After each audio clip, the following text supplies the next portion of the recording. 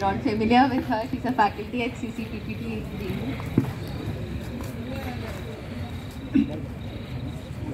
So on the occasion of International Women's Day, I salute you. I'm so proud to be here on the panel with two generations of students who have transformed this campus. And I'm going to step a little away from specific issues so that we can think about what gender justice means. Shweta spoke about workers and workers on campus. You see, there's a way in which we think students is one category, workers is one category, feminists is one category, and so on. But actually, there are feminist workers and workers who are on campus. These are not hard boundaries. We are here because there are workers right now working behind us at this time at less than minimum wages. So these categories are not separate, and bounded categories. We are all, some of us come from working class families, some of us, and so on. So listening to Shweta and Albina, there can be no doubt about International Women's Day being a revolutionary occasion. But it has been corporatized at one level. A number of very sweet family members have started wishing me Happy Women's Day. Various gentlemen in the family. Very loving, very sweet. But it's seen as a day on which you give women roses, on which you take your girl out to dinner, give your mother a break from the kitchen for that one day, maybe for 1 hour on that day.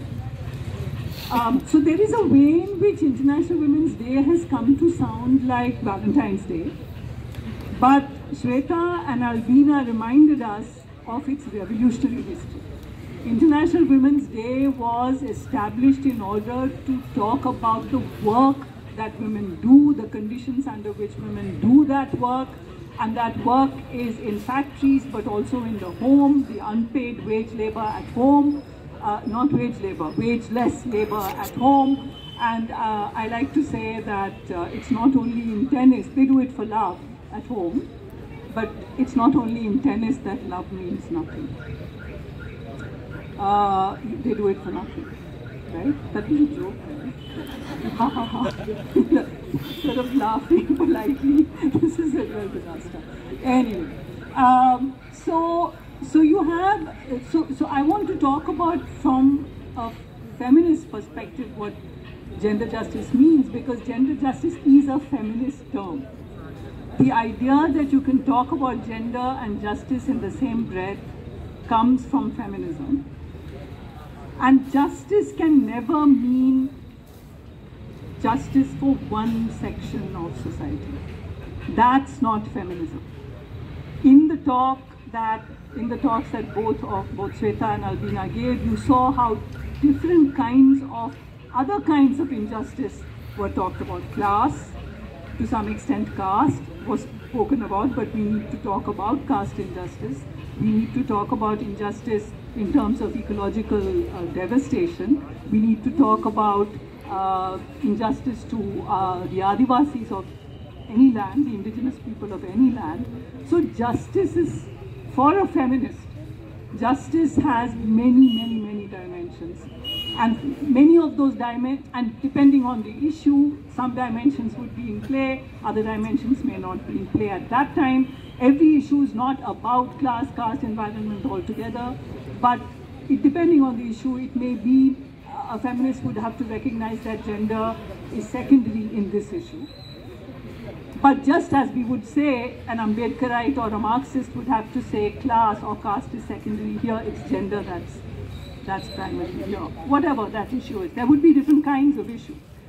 So justice cannot be for one section alone, and that's why a certain kind of feminism, which we could call right-wing feminism. I'm going to just say right-wing feminism because it's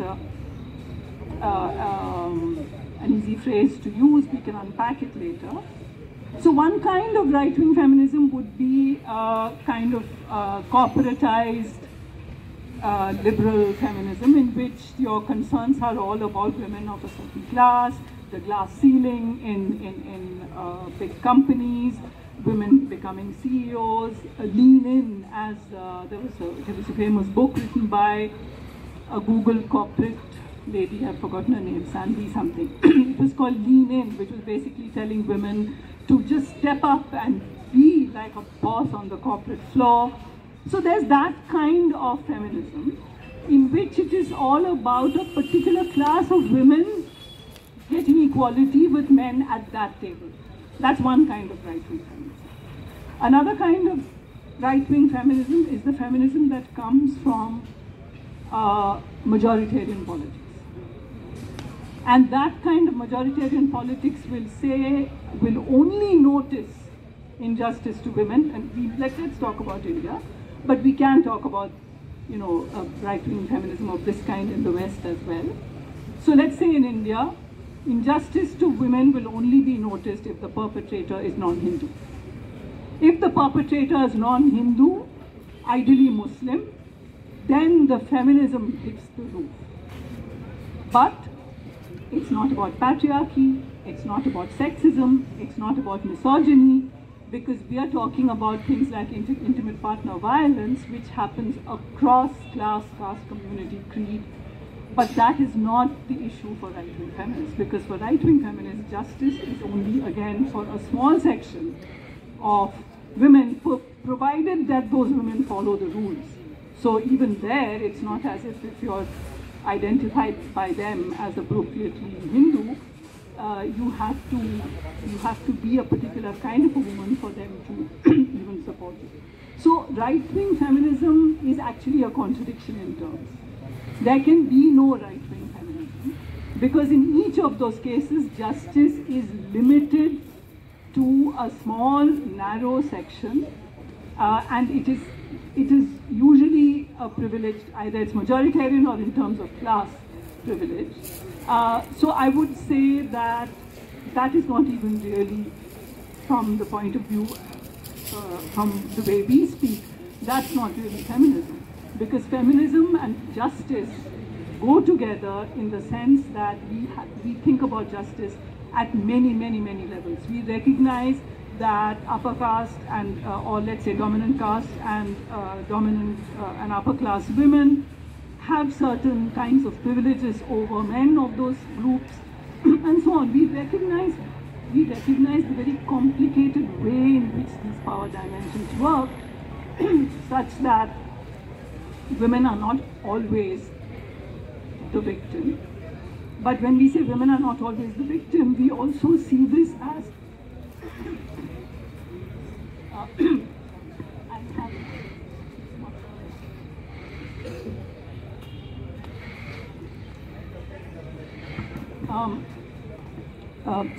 so we cannot talk about justice unless we talk about social justice, unless we talk about the need to dismantle, to annihilate, to use Baba Saheb's phrase, to annihilate beyond caste, to annihilate these kinds of hierarchies, these kinds of power relations, these kinds of ways in which people are implicated in privilege, lack of privilege. There are people whose lives will always be on the longest and most difficult track and so on. So when we talk about justice, that justice has to be multidimensional, and we have to be alert to which dimension is at play in a particular case. It's not, as I said, that all dimensions are always at play. The second point, of course, is about gender. What is gender justice? So this term gender has come into play again because of feminism, but queer feminism. So we now say, we recognize that it is not that there are two genders. We recognize the ways in which men and women are constituted from the moment they are assigned a gender at birth. They are constituted as men or women. And we recognize the power of the queer movement that has challenged it, just as the power of indigenous peoples movements and Ambedkarite movements have challenged and forced everyone to recognize that injustice comes in at many levels. Similarly, the queer movement has forced us to come to, and the movement includes work that is done with scholarship. It comes from science, it comes from philosophy, feminist scientists, feminist historians of science, feminist philosophers of all genders have opened up the idea of gender as one of the identities which is produced historically. The binary sex model has been historically produced. We recognize that gender identities can be fluid and so on, but we also recognize that once you're assigned a gender at birth and you occupy that gender, then you live a very different life from someone who has been assigned a different gender at birth. So in other words, the identity, why feminist movement rather than women's movement now? Because it does make a difference once you've been assigned a gender, and I live in a very different world from my male students. We're not even talking about young women who are much more vulnerable than me. Even I don't live in the same world as my male students. Because meaning I'm so much older, I have more power than my male students, etc. Nevertheless, if I say wake up at 1 a.m. and say I feel like just going for a walk on the streets, I don't do it. Whereas a young man could do it, and they do it. So we have to recognize that this is a kind of it's a complicated line that we have to walk as feminists, and I think everyone here is a feminist, has the potential to be a feminist, or maybe already a feminist. I think as feminists we have to recognize both these things, that gender is fluid and that gender has been fixed in certain ways through various kinds of discourses. There is a historical moment when that starts happening and so on. But that doesn't mean that the bodies of people assigned gender female at birth are fluid. No. We live in a patriarchal, sexist, misogynist society in which to occupy this body called woman means something. And that is what both Shweta and Alvina were pointing out. It is women who will face sexual harassment from male faculty. And women students do face sexual harassment from male faculty in this university. They do face it. And we know that, and quid pro quo is a very important idea that feminists have brought into the arena of sexual harassment, because sometimes there's apparently consent. Sometimes. Between faculty and student, because you are scared that if you don't give in, your PhD will be affected. If you're a science student, your research will be affected. So technically there's consent, but there is no real consent, and quid pro quo captures that. I give you this, you give me that. So, so the idea of a gender-just campus then, and I'll stop here because I think you might want to talk to all of us and we want to hear you.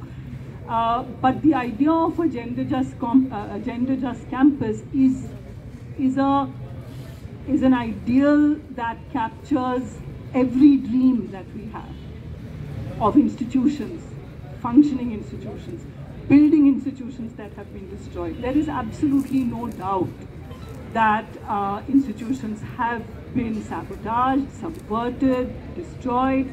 There is no faith, as Alvina said, whether it's ED or CBI or Supreme Court or any kind of institution, there is such a deep degree of distrust now. And that is the real danger, that we will lose faith in institutions, we will become cynical. But we cannot afford to become cynical. We have to rebuild institutions. And when we talk about a gender-just campus, we are talking about not just a place where there's no sexual harassment, which is important, and there should be no sexual harassment, or there should not be impunity for sexual harassment. Sexual harassment should be made accountable. But when we say safety, it's not just, it's not only safety of that kind, it's also the safety to speak. to speak your mind. How many events have been disrupted on this campus by a certain group of students? How many events? We've never seen this kind of violence on this campus. Now, I mean, every day, every second day, students clash. They've never clashed before. What's the change? What has changed? I think we all know what has changed. Why are there so-called clashes? It's one violent group disrupting a peaceful meeting of some kind. So we're really talking about building up and rebuilding critical thinking. All of this is about safety. Safety is not just absence of violence. Safety is not just absence of coercion. Safety is it's something productive, it's something creative. Safety means the ability to live and think and be whatever you are, and that will keep changing. What you are is not something you're born with. What you are will keep changing. So that is safety. That is a gender-just campus, where an gender-just campus cannot exist in an unjust society. Gender-just campus implies our responsibility towards the non-campus, the outside campus, literally the people working just behind the circle of light. It means that we have a responsibility to something much larger than ourselves, because we have been privileged to reach here. We have stepped on many shoulders to reach here. We have walked on many heads to reach here. We have a responsibility to speak up, to be brave. How many students of this university have spoken up and are in jail today for defending the Constitution, for defending the right to speak up against unjust laws? Students of this university are in jail as we speak, right?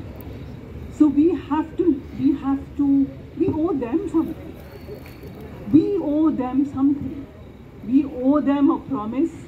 We owe every struggling person in this country, because that is also, we've talked about fascists, we've talked about violence, but it is also a fact that I have never seen the degree of resistance to every single one of these things, whether it is to corporate capitalism or whether it is to Hindu Rashtra, which will Hindu Rashtra is very explicitly about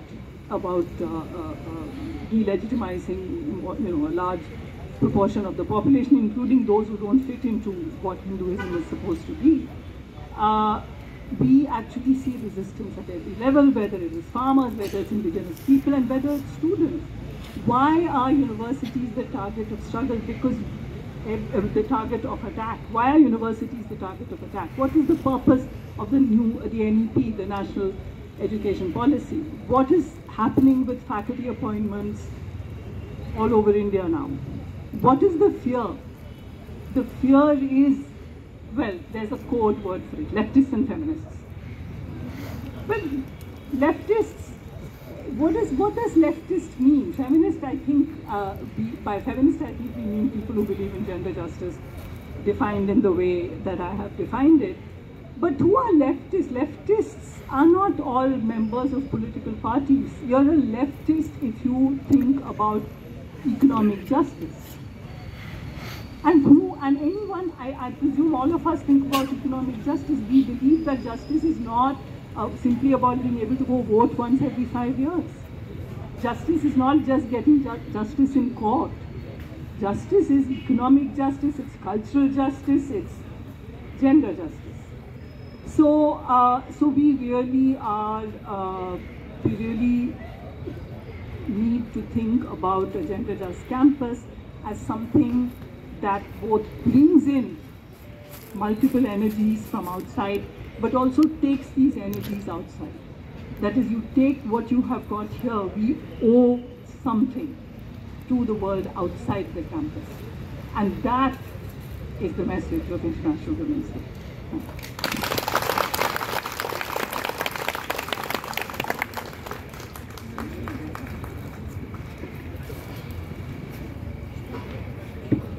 Thank you, Professor Nivedita. We have had 3 wonderful speakers speaking on different aspects of working towards a gender just campus. A small announcement that I would also want to make is that the presidents of Godavari Hostel and Sabarmati of the gender sensitized